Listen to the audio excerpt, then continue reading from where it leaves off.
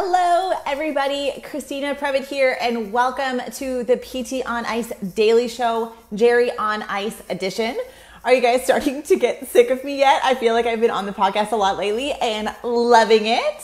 So I am one of the lead faculty with Dustin Jones in Modern Management of the Older Adult. If you guys are interested in any of the offering of the Older Adult division, we are actually in Camarillo, California this weekend. It's actually the first time I'm going to be away from my little baby. Maya is 4 months old. And so this is going to be the first time that I'm away with her, but Dad's going to do a great job. But we're in Camarillo, California, and then we have our next online cohort for Modern Management starting September 16th. So if you are not in any of the cities that we are traveling to and you want to jump on board, we're doing a big revamp of the program. I encourage you guys to sign up for your fall CEUs. All right. So today we are going to talk about sarcopenia and why PTs should essentially care about assessing and trying to treat for sarcopenia. So first thing, sarcopenia is a clinical geriatric syndrome. What we mean by that is a constellation of signs and symptoms across multiple organ systems that leads to vulnerability in different areas of a person's life. So these are pretty much like umbrella syndromes that we see with increasing age being the biggest risk factor for their development. So things like delirium, dementia, falls, frailty, sarcopenia, sometimes urinary tract infections can fall under that umbrella as well. And so sarcopenia is probably one of the biggest clinical geriatric syndrome that we're going to see in our day-to-day practice. And we're going to see this in all practice areas. So of course, it's going to be more common in acute care, home health, and hospital, inpatient, outpatient settings. But my orthopedic in private practice therapists are going to be seeing this a lot too, because this is clinical muscular weakness. So when I'm talking about that, I don't mean cachexia. So these are two very different terms. Sarcopenia is clinical muscular weakness that is contributed largely to age. Cachexia is muscular wasting, muscular weakness that is often related to some sort of disease state. So for example, if somebody goes into hospital for an exacerbation of chronic kidney disease and they're in bed for a while, what's going to happen is cachexia is going to happen, where you're going to see muscle weakness because of the kidney disease, not because a person is 3 days older than they were before. So it's important that we understand that these are different terms. The decline in muscular strength is happening for a different reason, though you can have overlap. So you're still getting older as these chronic disease states are starting to develop. And obviously we know that chronic conditions increase their prevalence with age. So they can have overlap, but they are very distinguishable different types of conditions. So why do we care about this? Well, if we're seeing clinical muscular weakness, that means that individuals are getting to a certain level of strength or lack of strength where it is starting to interrupt their ability to be independent in their homes. And oftentimes, even if we see a patient that has large amounts of multimorbidity, one of the biggest things other than incontinence that is going to drive that transition from the family to start thinking about alternative living facilities is going to be that muscular weakness. Because if we're starting to see individuals having a hard time doing day-to-day tasks, then they're increased risk of falls. They're not likely to be getting all their ADLs and IADLs completed appropriately, or things just start to slip. And then family members often get worried, and these conversations around transitions in care and transitions in living situations start to happen. So if we as PTs who make exercise our jam, one of the things that we can do obviously is to start applying some screening for individuals who potentially could be sarcopenic. And we can start implementing exercise-based programs because of this, especially because sarcopenia has been labeled as a clinical geriatric syndrome. It does have a diagnosis. Oftentimes we can make this argument for trying to start care in order to help people stay in their homes for a little bit longer. And so what are the risks? So we know that we're going to have a decline in strength over time. We have about a 3% decline in functional capacity after the age of 60. The average age for a person to be diagnosed with sarcopenia is around 70. So if we're doing 3% for 10 years, we could see a 30% drop in capacity after the age of 60. So that is probably where that threshold is going to start to develop. I'm making sure that I'm getting my stats right as I'm looking across. There is estimates that probably up to 30% of individuals who are over the age of 65 can be developing some sort of sarcopenia. So that is a significant amount of our older adult population who may have some underlying weakness that is threatening their independence and making them vulnerable so that they are not able to live the life that they want to. And so we have a role to play in how we are going to help some of our older clients get stronger, because we start to see these changes that are happening from a physiological perspective that we can at least mitigate the decline. So I'm not going to stand up here and say that we're going to be able to stop any decline, but we know that individuals respond to strength training by improving their innervation of motor units, and we can have a little bit of cross-sectional area increase in hypertrophy that happens at any age, especially if a person is deconditioned and is going into a structured exercise program. So how do we diagnose this? Because that's going to be the key point, right? We need to make sure that we have good diagnostic criteria so that we can make the argument that this person is meeting the criteria for a clinical level of muscular weakness that we can now help to prevent. And this is where the research world is starting to clash. So there are multiple working groups across the world, Asian, European, and North American working groups, who have slightly different variations in their diagnostic criteria for sarcopenia. But we do have some general things that we can do in order to try and get a diagnosis. So the important part for when we're diagnosing sarcopenia is that there has to be a sign of low muscular density or low muscular size, and there has to be a diagnosis for low muscular performance. So there has to be a physiological piece where we see that there literally is a decline in muscular volume, and then there has to be a performance piece. And it's only been in recent years that the muscular performance side has come into it, which is baffling to me, but I'm glad that this change has happened, because we need to know that the amount of muscle mass that a person has on their body is transitioning into a performance part, because the performance part is the key.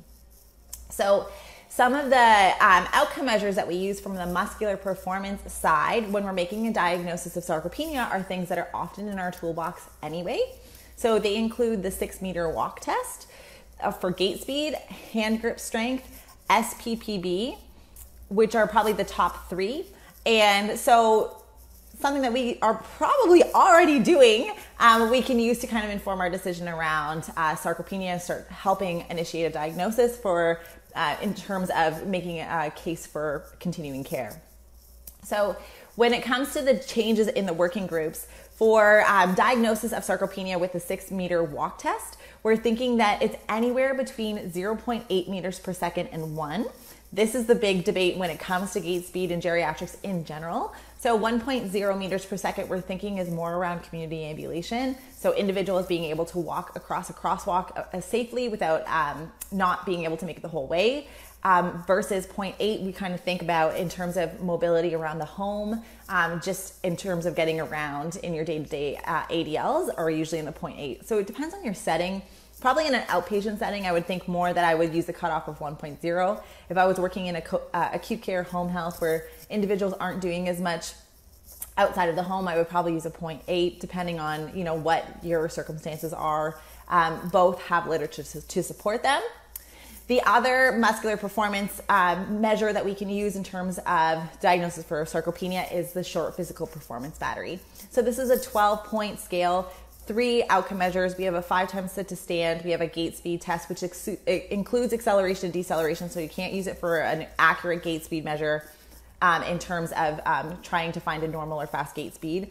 And it has a balance measure where individuals go from standing with their feet close together into a tandem stance to assess their balance.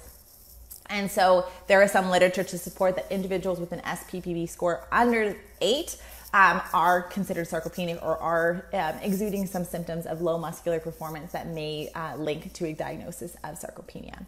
And if you're listening to this and you are in home health or you're in acute care, you're probably going to tell me, well, Christina, every single person on my caseload is under 8 on the SPPB. And that is when I say, exactly!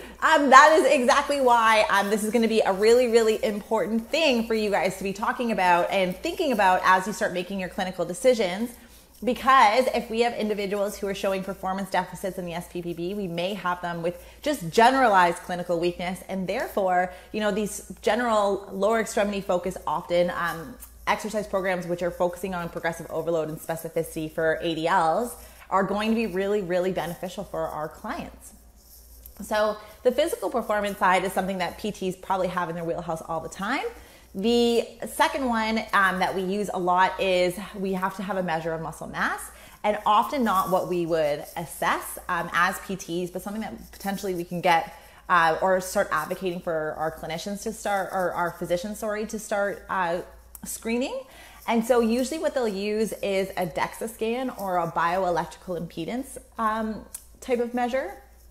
The only issue with the BIA, which you've probably also seen at a gym where people try and gauge your body fat percentage by getting you to stand on pads or hold on to a like an electrode type probe thing, is that the BIA is very, very sensitive to previous activity. So if you've been sweating and hydration status, and so it can really underestimate or overestimate. There's a big margin of error with the BIA, which can make it really hard to see changes over time.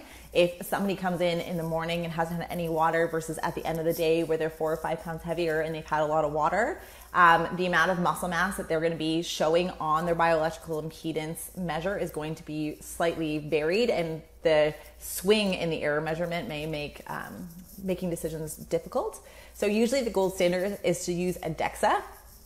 And so they have cutoff scores for amount of muscle mass. So to have sarcopenia, usually it's between 7.0 and 7.23 kilograms per meter squared for men. Anything under that, in terms of that's like the volume of mass across the entire body. And for women, it's between 5.4 and 5.67. Anything under that kilos per meter squared, based on whatever working group's criteria that you are using.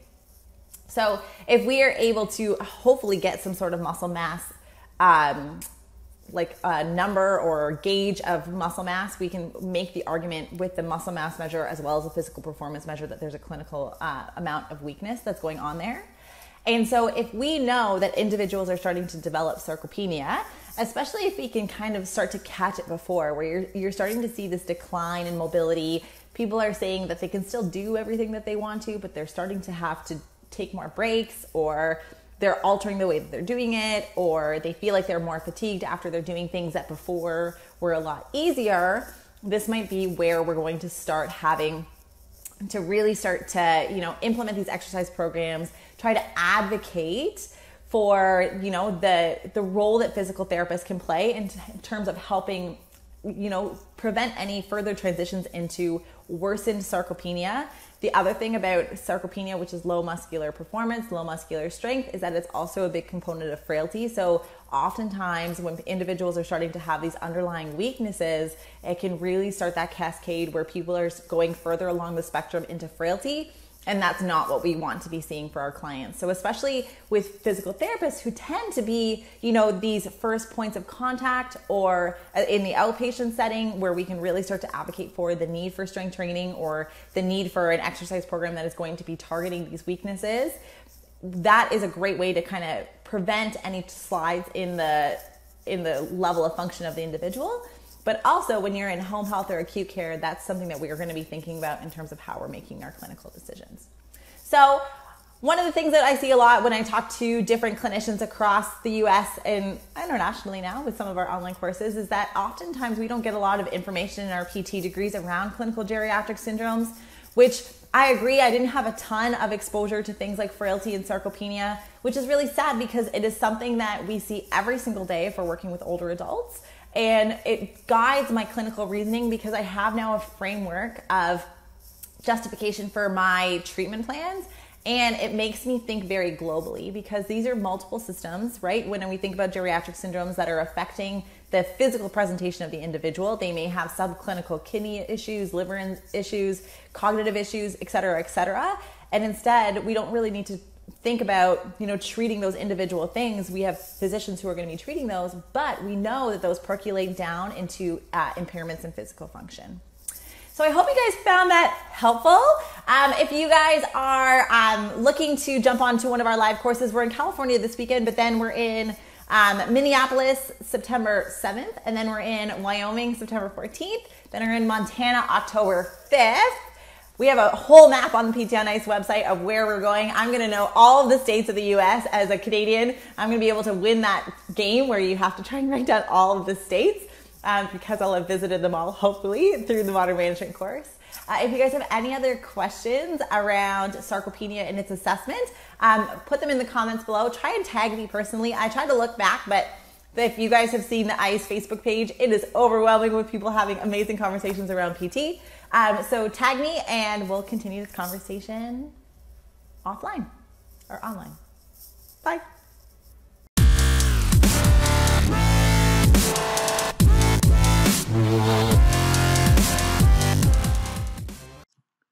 Hey, thanks for tuning in to the PT on Ice Daily Show. If you enjoyed this content, head on over to iTunes and leave us a review. And be sure to check us out on Facebook and Instagram at the Institute of Clinical Excellence. If you're interested in getting plugged into more ICE content on a weekly basis while earning CEUs from home, check out our virtual ICE online mentorship program at ptonice.com. While you're there, sign up for our Hump Day Hustling newsletter for a free email every Wednesday morning with our top 5 research articles and social media posts that we think are worth reading. Head over to ptonice.com and scroll to the bottom of the page to sign up.